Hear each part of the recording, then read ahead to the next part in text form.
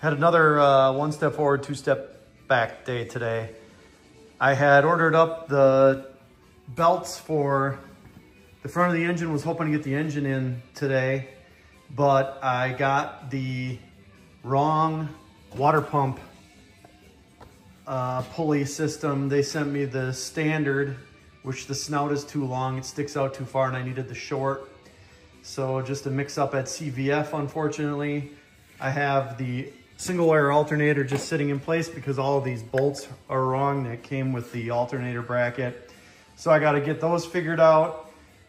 And then opened up the AC compressor, and I realized I got the wrong AC compressor because I got the groove belt set up instead of the V-belt set up. So now I got to figure out if I can return this, guessing not at this point, and get the right V-belt set up. So that's what's going on with trying to get the engine in the actual car.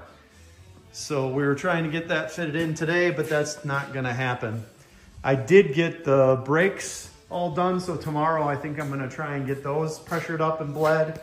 I got the remote reservoirs in. Originally I wasn't gonna do remote reservoirs, but now I decided to do it.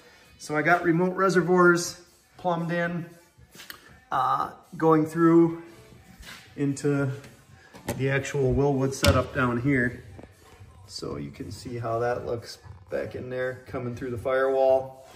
So I got the brakes all plumbed up, the clutch all plumbed up, the remote reservoirs, but no dice on the engine with the wrong pulley set up. So more to come later.